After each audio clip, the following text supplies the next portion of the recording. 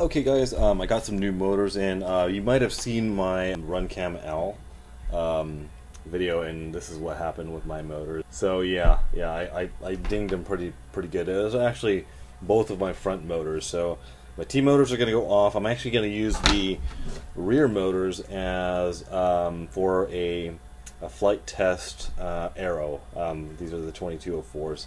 So 2204 2300 kV motor. So this is what I'm at right now, and I'm going to go ahead and open this up for you. And then thanks for the stickers, by the way, guys, and also the free battery strap. This actually looks like a really well-made battery strap. Very strong, and it's got some backing to it.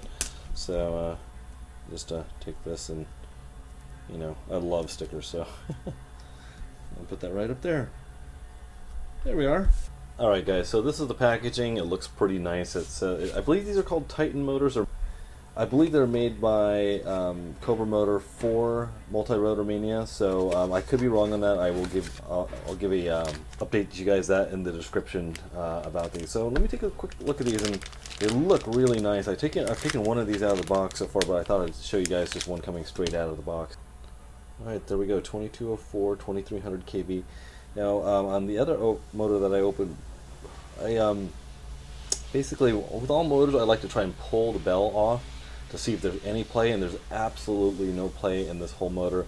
Now, look at the bottom of this. It's really well vented, and this shaft here is also recessed and hollow that's inside there. So there is going to be the top cap that's going to be screwed in right here. So, okay, here's the top spinner, and it looks like it's got some knurled edges there. That looks really nice. That's the one minor complaint that I had with the TMotors, is that it did have a fully slick surface, and there wasn't anything to clamp down onto. And sometimes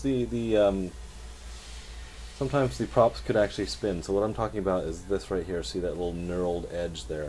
That's really nice. And of course, I think this is a 3mm shafts. So a flat cap as well, in case you're running those carbon fiber blades, which I don't know anybody who does.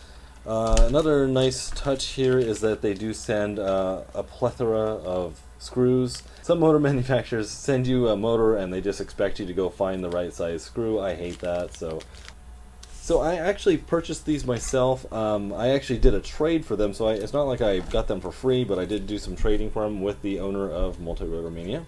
I won't say his name because I don't know if he wants that out there. So, alright, but these motors look really good. Look forward to seeing them on my quad, and hopefully I'll get the Aero up with the spare motors from this quad, and we'll see you guys later. Take care. Bye.